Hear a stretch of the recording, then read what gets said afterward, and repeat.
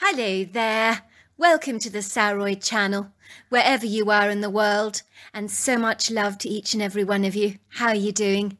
I do hope you're doing incredibly well. I'm doing fabulous, thank you very much, and I hope you're keeping yourself lovely and cozy and warm in this cold weather, and drinking lots of hot drinks to keep yourself energized. So let's get started with tonight's lovely story. But before we get started, don't forget to subscribe to the channel. Click the notification bell and the thumbs up. Let's get started now with tonight's story. Dear Sarah, and all your lovely listeners, our small, quaint American town was nestled in the heart of a beguiling valley that overlooked exquisite mountainous views, that dappled the distant horizon in a hazy, ethereal kaleidoscope of pale blues, pinks and purples, that looked like an artist's loving, talented hands had skillfully, painstakingly painted them in on the landscape with the subtle hues of watercolours.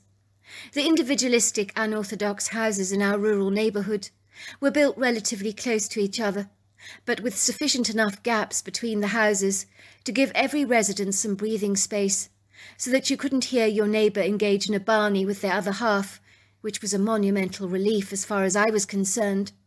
When I was 7 years old, both my parents had lived in an apartment in town. We lived next door to a couple that was constantly bickering, like two sniping, belligerent dogs, and then making up all the time. The walls in the apartment were so fine and so paper-thin that we could hear everything that was going on. Nothing was left to the imagination. It would seem the intricacy of the couple's relationship, from their volatile, explosive outbreaks to their intimate moments when they were copulating, while their noisy, cumbersome bedpost would constantly bump against my wall, as I was the one that lived in the bedroom next to theirs. So let's just say I heard some things that taught me a thing or two about adult relationships that I would rather not have been privy to at that impressionable young age. When I say the houses were individualistic, they were exactly that. Idiosyncratic might be a better word to actually use. Some houses on the street dated back to Victorian times. Others had been built in the 50s, the 60s, 70s and 80s, while some were more recent modern renovations. So I like to compare the houses with different free-spirited, quirky characters, for they had distinctive personalities of their own. Some were old-fashioned, others simplistic, bohemian, ornate or even modern, innovative and contemporary. So it was indeed an eclectic, vibrant mix of varied tastes and styles. The house that I was privileged to live in with my parents was built in the 50s. So the ivory cream exterior was simplistic, symmetrical, but exceedingly pretty in a girl next door kind of way. Our front yard was pristinely mown, decorated with a cobbled path that led directly to the dark blue front door. The ribbon of road that ran down our street had recently been repaved with asphalt, so riding down the road on our bicycles was an absolute joy. The road was so delightfully smooth. The pavements on either side of the road were lined with tall, imposing oak trees that were very dignified, mature and lofty, and their branches moulded into each other, creating a vast, awe-inspiring canopy above our heads, which meant our street was heavily shaded. The common land and front yard space in the anterior of our long line of homes was very generous. People during the summer and spring would have the most phenomenal, eye-catching, flowery displays of terracotta pots, hanging baskets and flower beds filled with colourful blooms. The backyards on our side of the street were quite sizable, but they were fenced in, as the private land that lay beyond belonged to a farmer, where a heavily wooded area sprawled out into meadows where cows grazed happily all day long. Living in a rural neighbourhood, where we were on first-name terms with each other, was an expedient privilege. We had the sort of magnanimous neighbours that you could borrow sugar from should you run out of the essential ingredient when in the throes of baking a cake or something. That happened quite a lot with my mother. She so often overlooked the most basic ingredients in her shopping list, possibly because she never wrote a list in the first place, which highly infuriated my punctilious father. I was an only child, which I thought was a distinct disadvantage at the time, envying anyone who had a brother and sister, thinking that they had a better deal than I did. I falsely perceived that I was most unfortunate, but all these years later, I'm not so sure that I was. As being an only child meant I got my parents' consummate attention, so invariably their congruent devoted love wasn't divided between several siblings, nor could my parents have any favourites. They were saddled with me, whether they liked it or not. So I was the one that was invariably spoilt and loved, even when I wasn't that easy to love. For believe me, I had my moments when I was not the most agreeable. I was fortunate to live next door to a young boy, who was the same age as I was, who had a baby brother of whom he had nothing in common with, due to the vast 11-year age gap between the two of them. His name was Jack Clarkson. I liked him an awful lot. It never bothered him that I was a girl, which was a big plus for me. We lived in the kind of unassailable, secure neighbourhood, where people would go to bed at night, not bothering to lock their doors, as there was no crime in our area. But that soon was to change, when our street was hit with a mysterious spate of enigmatic, vertiginous robberies that happened on our side of the street. The first person to be robbed in our street was old Miss Felicity Kendall, who lived in the house several doors down from us. At 12 years old, I thought she was ancient. She was an elegant, enervated old woman, who was so petite, enfeebled and frail. I would often think that if the weather became tempestuous, she would be knocked over and blown away, like a languid feather by the blustery, unrestrained wind. People in our town always gravitated towards my mother when they were upset about something, so I learnt soon exactly what happened to Miss Kendall first-hand when the robbers broke into her house. I would surreptitiously park myself on my mother's large Persian rug that was thrown across the parquet floor of our living room next to the sofa, while my mother did her level best to reassure her distressed guest. She was a natural counsellor. She was empathetic, mellow and kind by nature. On this occasion Miss Kendall's face was as white as a sheet, her blue eyes so very large with fear they almost looked too big for her face. She stood in the doorway trembling. My mother quickly led her into our living room, while she went to the kitchen to make some tea, returning with a large silver tray, a bottle of brandy, and a large plate of chocolate biscuits. My mother always believed brandy and chocolate could help in every emergency situation. My mother poured Miss Kendall a piping hot cup of tea in her best Royal Doulton teacups, and poured a tot of brandy in the cup, which she quickly handed to the old lady. Miss Kendall took it from her, but her hand was shaking so much that the cup rattled precariously. For a moment I was certain she was going to drop it, as she was wobbling so much. But after a couple of sips, the brandy seemed to settle the frazzled woman's nerves. My mother was absolutely right. It was amazingly effective stuff. "Please tell me what on earth is wrong," she asked Miss Kendall.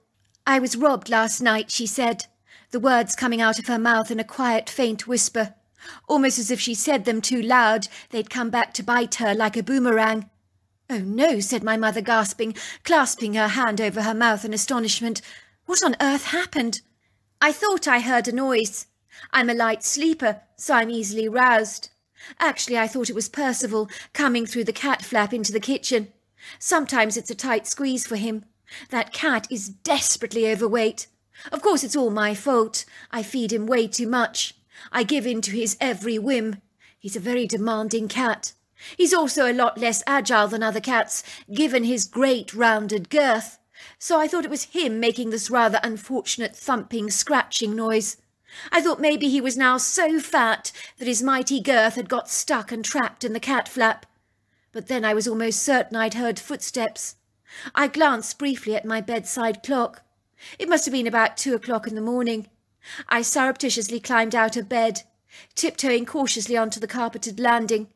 I glanced down the long staircase. That was when I saw 2 figures, dressed in black, wearing balaclavas on their faces. One of those faces looked directly up at me, and for a moment we locked eyes. Felicity suddenly grabbed my mother's hands, squeezing them tightly to give her some emotional support. I just remember those big blue eyes staring up at me. Oh, I was so scared. I immediately dashed into my bedroom, locking the door behind me. I was shaking so much, I thought I was going to have a heart attack. I heard a crashing sound, and the men just fled. Finally, I managed to call the police, but the only thing I could tell them about the 2 mysterious offenders was that they were wearing black, and one of them had piercing blue eyes, which doesn't exactly give them much to go on, does it? Miss Kendall took another few mouthfuls of tea, She grabbed a chocolate biscuit, which she nibbled gracefully, like a tiny mouse. "So did they take anything?" my mother asked. "They did, as it happens. They stole some pieces of antique silver from my dining room cabinet display. Some of those pieces are worth a fair bit. They also stole my treasured antique clock that is displayed on the mantel. That's worth a bob or two.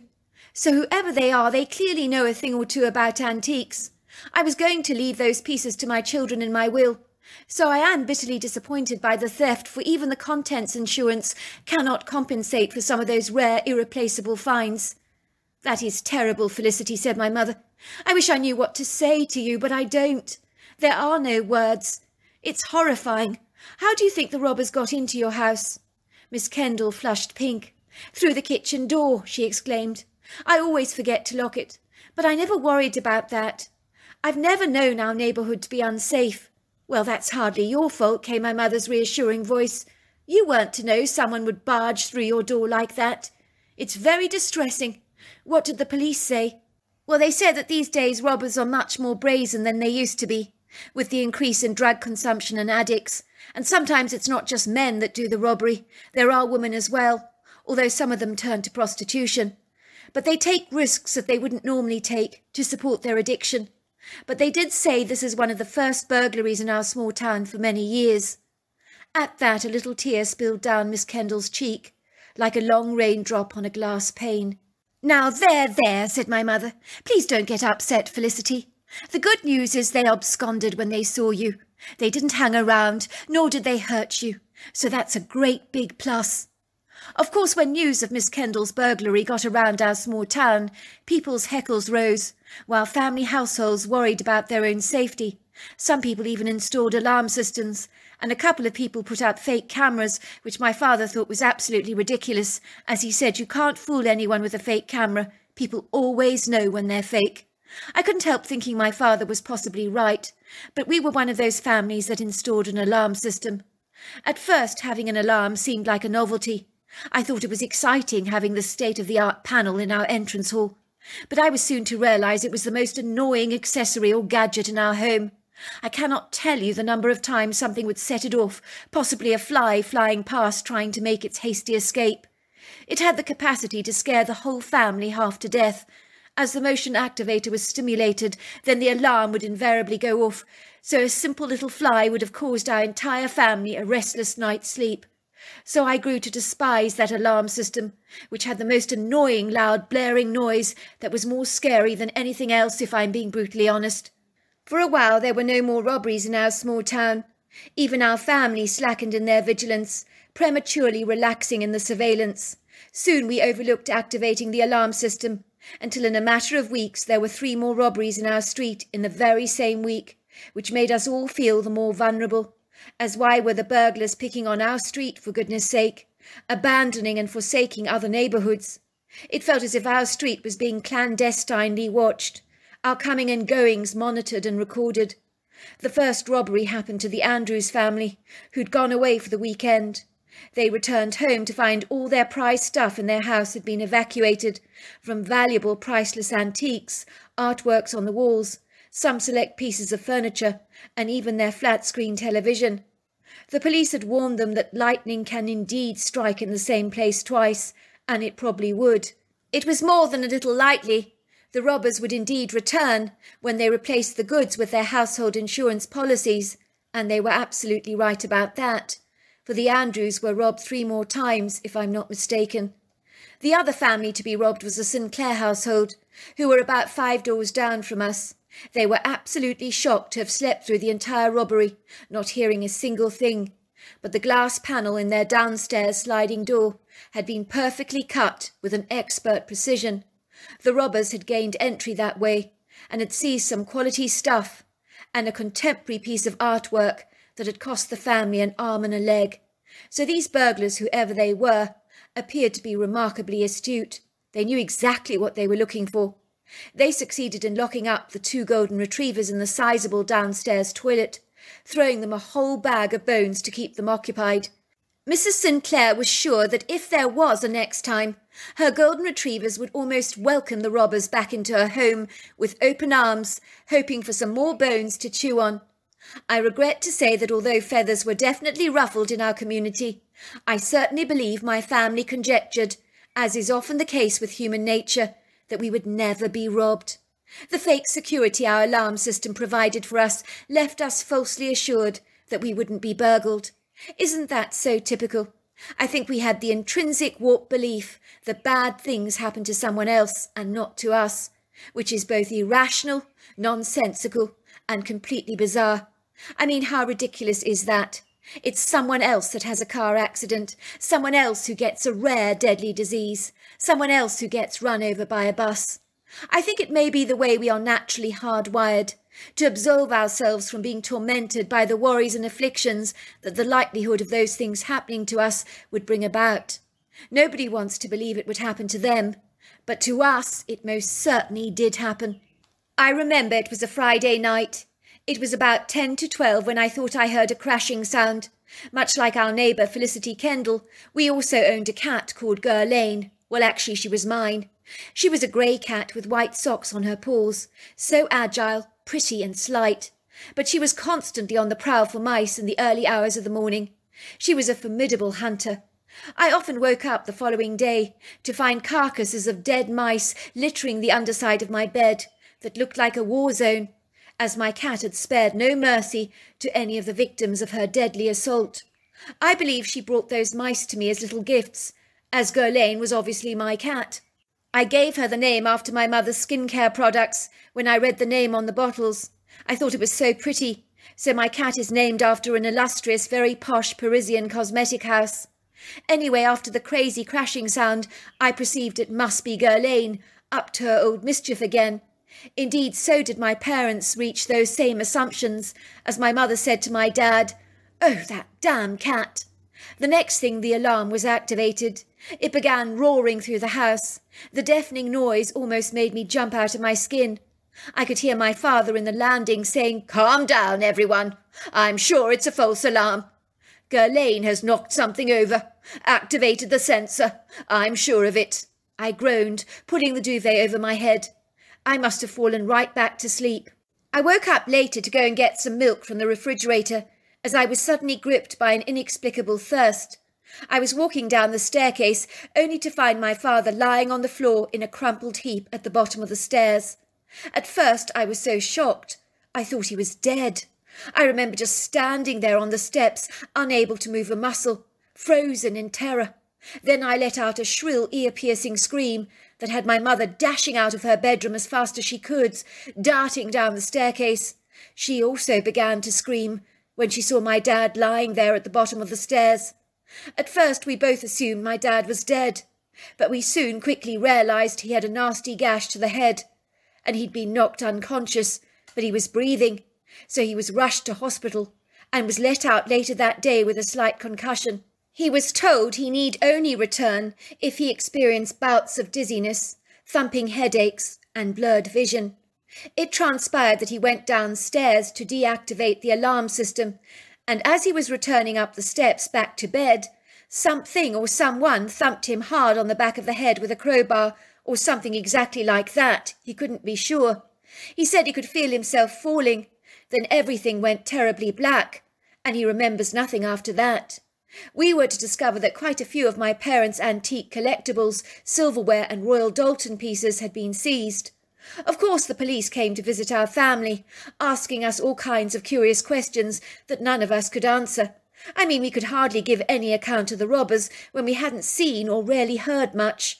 I could tell by the policeman's sober expression that they were getting more than a little flustered by the progressive ongoing burglaries in our street. After my father's thump to the head, people became worried that these burglars were turning dangerously physical. Sooner or later someone could end up dead, and then they did. Days later, it would seem that Felicity Kendall was found lying deceased at the bottom of the stairs with a revolver in her hands. Ostensibly, she must have approached the robbers with this revolver. What happened next is unlikely to fully ever be known. So now the robbers, whoever they were wanted for murder, although the coroner concluded that Felicity had fallen down the stairs, but there was the distinct possibility that she may well have been pushed, which left many in our neighbourhood more than a little nervous. We adopted Percival, her overweight cat, And pretty soon Percival and Gurlane were inseparable. Percival began to lose weight effortlessly, as Gurlane introduced the cat to the wonders of hunting, so now the dead carcasses of mice increased under my bed exponentially. Me and my best friend Jack Clarkson talked a lot about the robberies on our street. We regularly rode our bicycles down the smooth asphalt road.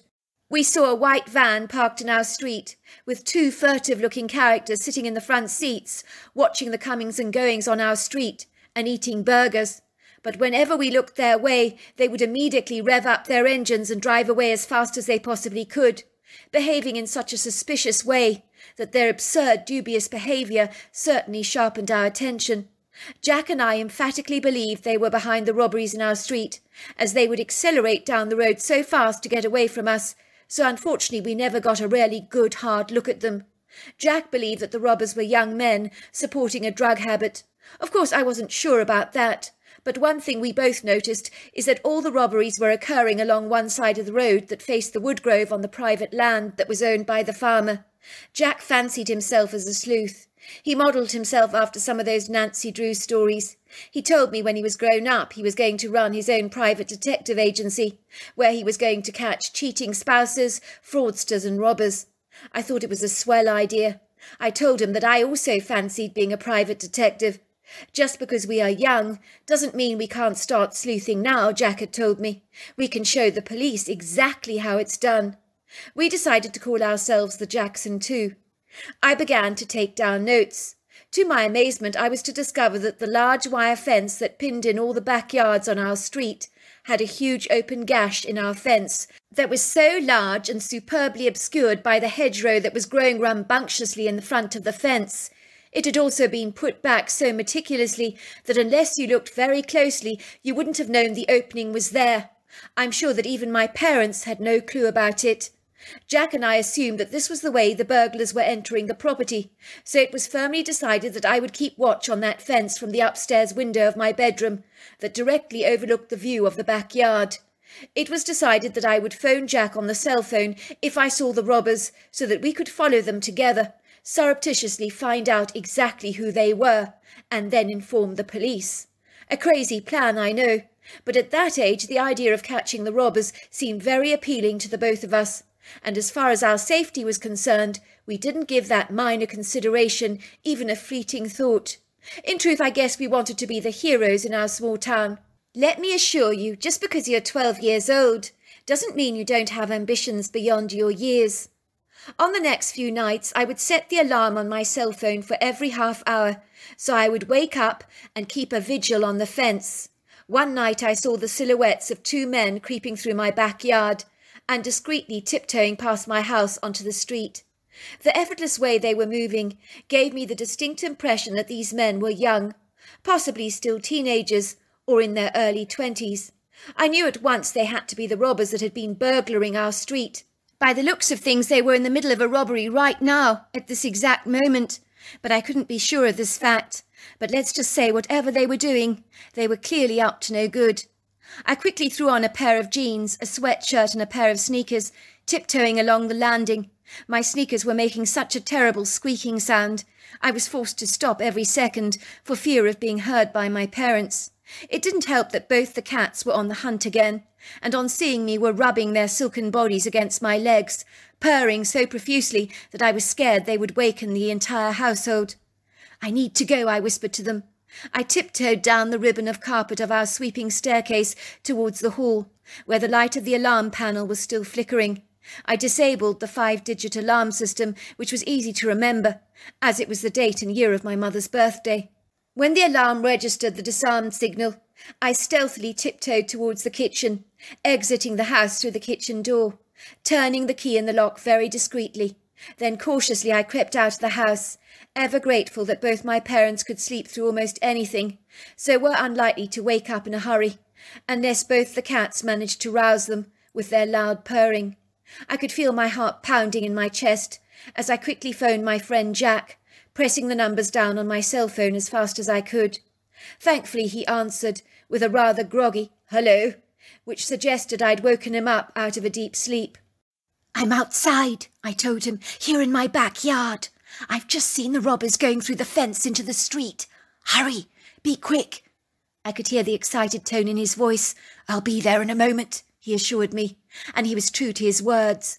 I almost wondered if he'd been going to bed every night in his jeans and sweatshirt in eager anticipation, because surely no one could move as fast as he had done.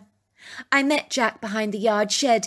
His eyes were animated, gleaming brightly like twinkling stars. He was carrying a torch in his hands. I feel it in my gut, he told me. We're going to find out who these robbers are. We made our way gingerly through the fence that was left wide open. Obviously it was currently in use by the robbers. I was amazed to see a collection of stolen stuff, covered by a long black plastic tarp, directly outside the fence, obviously waiting collection.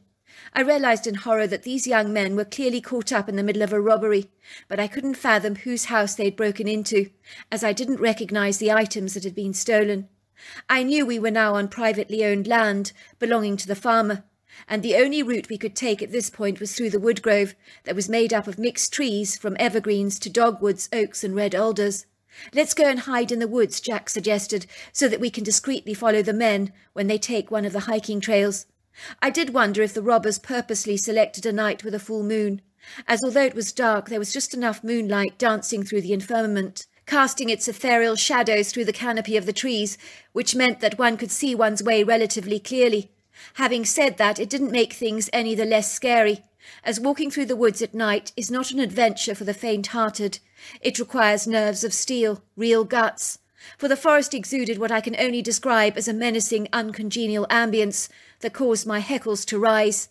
The tall statuesque trees clustered together in convivial groups that appeared so congenial during the day, but seemed to morph into unsavoury, monstrous beings at night, as the soft breeze that blew against their boughs made them appear to have hundreds of octopus-like tentacles that could reach out and grab you at any given unfortuitous moment. It was like I could see things that weren't really there in my mind's eye, as if it was playing tricks on me, creating all kinds of vain imaginings, like I had done when I was a little girl.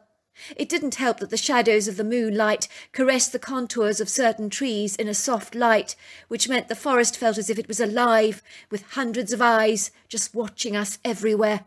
The smell of the forest was pleasant, but the familiar night sounds I was so well acquainted with that most often offered me a measure of reassurance appeared absent this night. That was when I heard the faint mumblings of two young men trudging through the forest. I could hear the distinct sounds of tree bark and leaves being crunched under hard rubber soles from walking boots. Jack and I quickly took cover behind a large oak tree, our ears cocked up like a dog's, as we listened and waited. I could hear male laughter. Two men were standing in the forest, phoning someone. "It went well, bro. The family disabled their alarm system. Didn't reactivate it at all. Usual story. Possibly thought it was the wind. Well, yes, it is rather breezy tonight. And that can activate the alarm. We got through a window. No, they never heard a single thing. Slept through it all. I think we got some good stuff. Looks like it might be worth something. Well, yes, we have left the stuff under the black tarp as usual, so if you could come and pick it up in the ATV, that would be absolutely brill. Speak to you later, bro." The young man looked up at his friend. "So there you go. We're done for the night." He took out a packet of cigarettes from his top pocket and lit the tip, offering his friend one. The men stood there smoking for a while. I could smell the stench of cigarettes invade the air with a pronounced, distinct smell that had undertones that made me secretly suspect it wasn't just cigarettes that the men were smoking. "What's that?" said one of the men suddenly. "Did you hear it?" "Hear what?" said his friend. "Don't scare the bloody bejesus out of me. What did you hear?" "That's the whole point," said his friend, taking another puff of his cigarette. "Have you noticed how bloody quiet it is in the woods, bro? It's never been like this before. Something doesn't feel right. I kind of feel as if we're not alone. As if we're being watched. Is this one of your sordid jokes, bro? 'Cause if it is, I ain't laughing. When you nearly dropped that plate on the floor this evening, I thought we were going to wake the entire household. Did you not notice they had a hamster on a wheel downstairs in the living room? They're probably used to him making such a racket during the night. Those things can be a hell of a noisy. I'm telling you, bro, my sister had one once. We could never get a night's sleep. Bloody nuisance he was." All of a sudden I could hear this strange thumping sound in the sylvan. Whatever it was, it appeared to be coming towards us. It was like this thunderous sound was bolting along at breakneck speed, like a herd of trumpeting elephants. Surely an ATV doesn't make a noise like that, I thought, determined to keep as still as I possibly could. While Jack appeared to be physically shaking, he was overcome by terror, perceiving that whatever was coming towards us, it was anything but good. I could hear the two men saying, "What the hell is that?"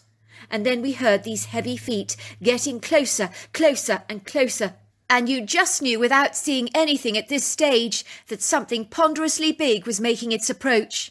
That was when I noticed the branch of a tree swaying up and down. Then we saw him. He was easily 8 foot tall, easily as wide and big. He could easily have been 700 pounds or possibly more. But I've never been good at estimating size. But make no mistake about it, this thing was monstrously huge. Its silhouette was very human, but it towered like a solid, burly tree trunk. It was covered in long flowing hair that seemed an inky black colour. It had overlong arms and a pyramid-shaped head, low slung on the shoulders, with a face that was so remarkably human that I was completely caught off guard. The two men who'd been smoking openly gawked at the creature, as if they were so stunned they were almost incapacitated by shock. It was then I realised what this creature actually was. It was a Bigfoot. It was definitely male, for the energy he exuded was powerful, lofty, commanding. The creature was furious. His anger was frenzied, as if the sight of the two men displeased him greatly. He began to roar at them. Let's just say that sound made our annoying, obtrusive home alarm system seem like a pretty tone in a musical box. The roar had the capacity to just go right through you like a sharp knife. One of the men said to his friend, "Run! He's going to kill us!" The creature grabbed one man, throwing him on the ground so hard that the man let out an audible groan. Then he grabbed the other man with another arm and also threw him onto the forest floor. That man also let out a painful, anguished cry. But I didn't get the impression the Bigfoot had killed the men. I think he had incapacitated them. Things were about to get more shocking than I'd anticipated, as the Bigfoot ran directly over to the trunk where me and Jack were hiding, as if he'd known we were there all along. I was so petrified. I thought the creature was going to attack us. I could feel I'd wet myself, as the warm trickles of my own urine dribbled down my legs. I looked at the Bigfoot with terrified eyes that were as round as saucers. Jack seemed equally as discomposed, as he was physically shaking like a blancmange jelly. Because let's not kid, this huge creature was literally the most intimidating figure I'd ever seen. To my amazement, the Bigfoot, whom had been so aggressive towards the two men, was like a lovable teddy bear towards us. As his demeanour changed quite profoundly, he exuded a protective, brotherly, nurturing energy, staring at us with warm, congenial eyes that seemed so incredibly kind and were terribly beautiful. It was then that I realised the Bigfoot had indisposed or immobilised the men briefly, like a taser gun, if you like, on our behalves, as he seemed very determined to lead us to safety, assuming responsibility for us like a wizened elder. He gestured for us to follow him, leading us directly back to the gate from whence we had initially come, so we scrambled through the fence. Once he was perfectly satisfied we were indeed safe, he nodded at us, gliding away. For a moment Jack and I stared at each other in awe, so delighted that the Bigfoot had been so nice towards us, and moved by how protective he had been. "I thought he was going to hurt us," said Jack, "but tonight I feel we encountered an angel. He was incredibly kind." As you can imagine, I rushed home to tell my parents that there were two men in the woodgrove, seemingly unconscious.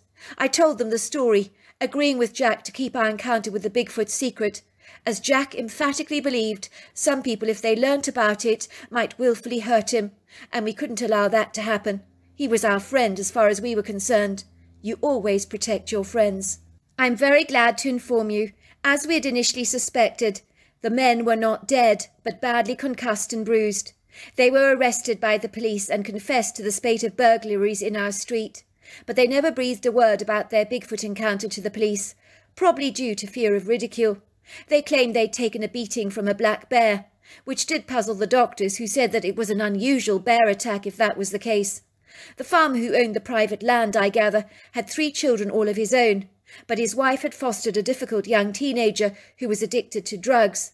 She was a kind woman who wanted to help a young man whose life was wrought with challenges, The trouble was her foster child was an obnoxious young boy, addicted to drugs.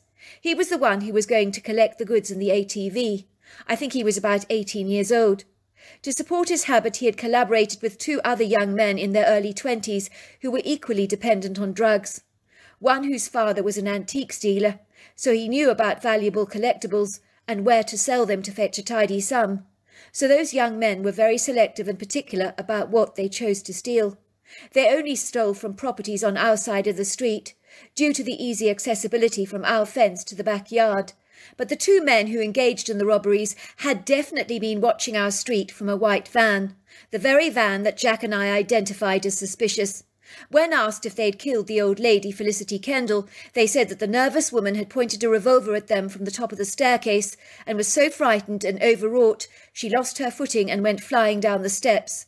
They were shocked to learn the old lady had actually died. As you can imagine, in our neighbourhood we were considered heroes for catching the thieves, in a manner of speaking. And believe it or not, today Jack really does run a very successful detective agency. So there you are. That's my story. Wow, what an incredible story. Once again, I apologise for my little cold and my nasal drip. So until next time, goodbye and good night.